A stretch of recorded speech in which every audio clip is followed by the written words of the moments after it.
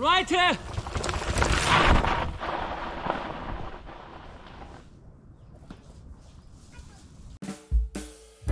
낮에도 라이트와 함께 라이딩을 하는 주영 사이클링입니다.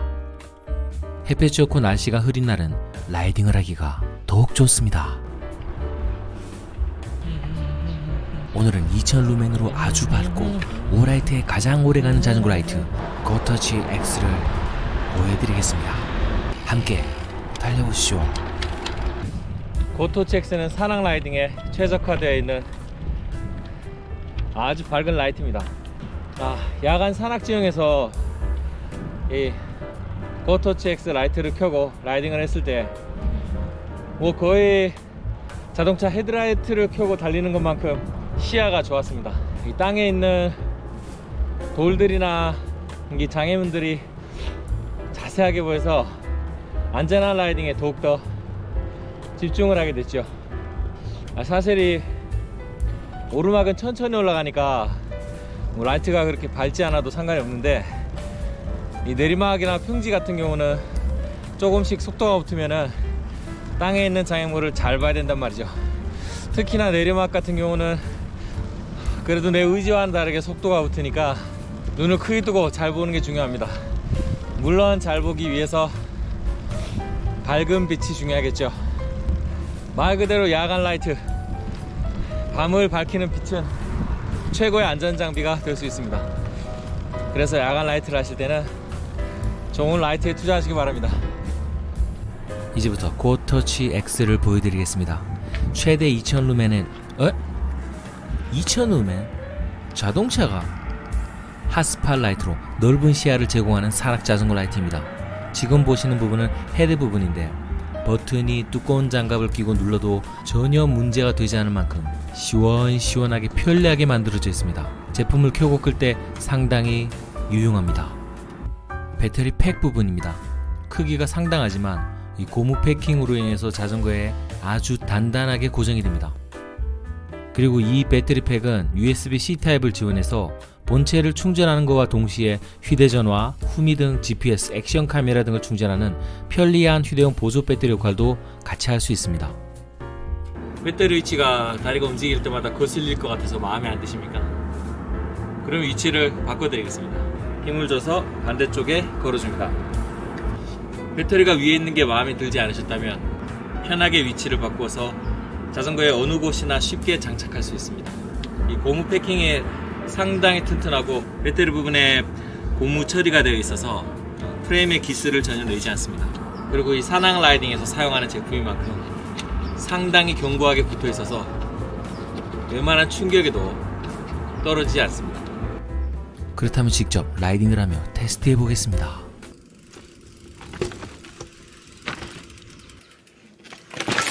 재도전.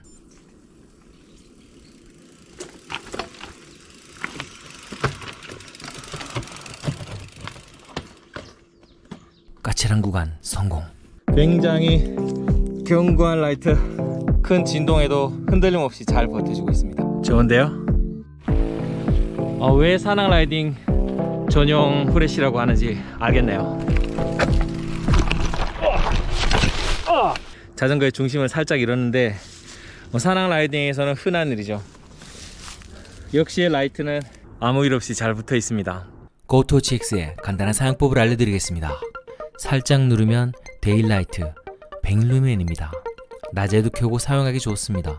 그리고 꾹 누르게 되면 1000루멘, 다시 한번 살짝 누르게 되면 2000루멘의 최대 밝기가 나옵니다. 그리고 다시 꾹 누르면 전원이 꺼집니다.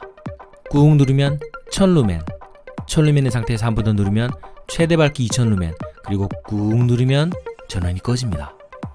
살짝 누르면 데일라이트, 살짝 누르면 전원 동료. 전조등이 우리 앞을 지켜준다면 후미등 또한 상당히 중요한 궁합입니다. 제가 좋아하는 간지나는 후미등 C230을 소개합니다. 눈에서 보이는 각도가 양쪽 230도나 지원이 되고, 그리고 30루멘의 밝기긴 하지만 무려 800m가 떨어진 곳에서도 라이트가 보일 정도로 시안성이 좋습니다.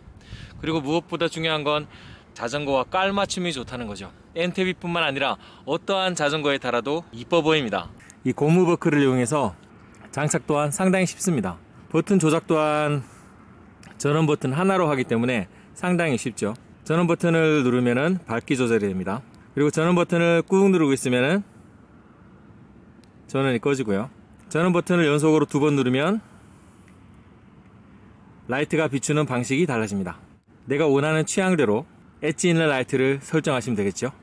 자전거 후미등과 라이트는 야간에만 켜는 것이 아닙니다. 주간에도 후미등을 켜서 도로 라이딩을 할 때 안전을 더 확보하고 전방에도 라이트를 켜서 자전거가 지나가는 걸 알림으로써 더욱더 안전하게 주행을 할 수 있습니다. 자동차도 낮에 미등을 켜듯이 자전거도 이렇게 낮에 약한 불빛을 켜면 더욱더 안전을 확보할 수 있고 낮에도 보다 더 안전하고 즐겁게 라이딩을 할 수 있습니다. 최대 89시간 재생으로 낮부터 시작해서 밤새도록 라이딩을 해도 별도의 배터리 충전이 필요하지 않습니다. 정말 강력한 라이트입니다. 이제 곧 뜨거운 여름이 기다리고 있습니다. 바로 야간 라이딩의 계절이죠. 야간 라이딩에서 우리 안전을 지켜주는 장비는 밝고 잘 보이는 라이트와 후미등입니다. 지금부터 라이트를 점검하고 안전을 확보하세요. 오, 라이트!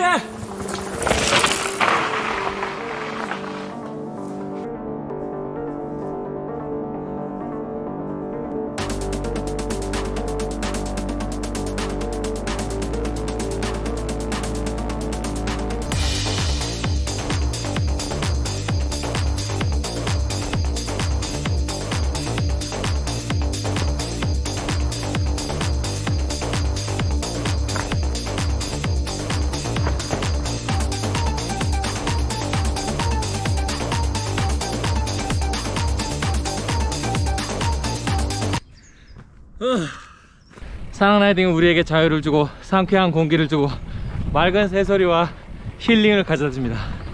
역시 산악 라이딩에서는 안전한 장비가 필요합니다. 안전한 야간 산악 라이딩에서도 바로 이 야간 라이트가 중요하죠. 그렇다면 MTB에만 다는 걸까요? 아닙니다.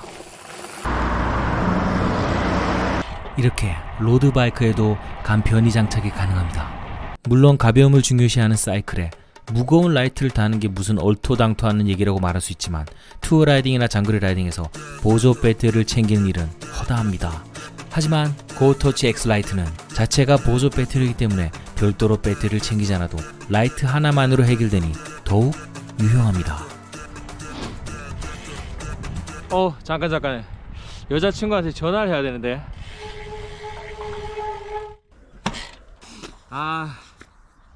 어디 보자. 배터리 없네. 오,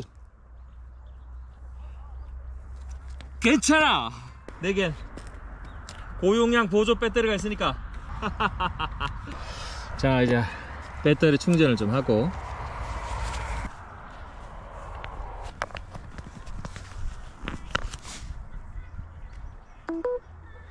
예스.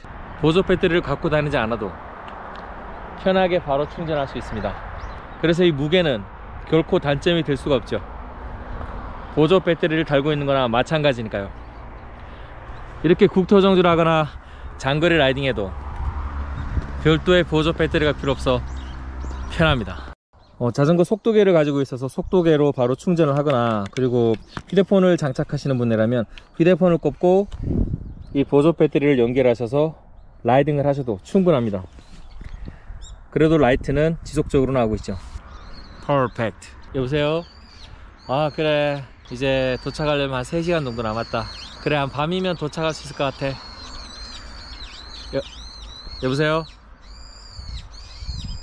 자전거 매니아의 라이트 2000루멘 89시간의 재생시간. 큰 배터리 용량으로 다소 무겁긴 하지만 험한 산악지형에서 우리를 지켜주고 장거리 라이딩에서 든든한 배터리가 되어주는 고토치 X 라이트 추천드립니다.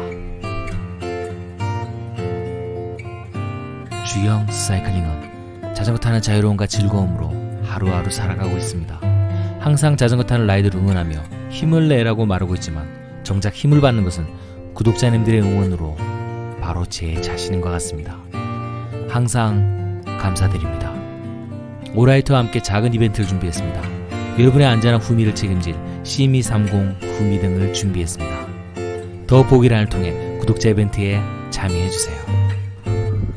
오늘 밤도 야간 라이딩을 기다리며 설레이고 있는 여러분의 라이딩을 응원합니다. 이곳은 대니산 정상입니다. 현재 2000 루멘의 라이트로 찍고 있습니다.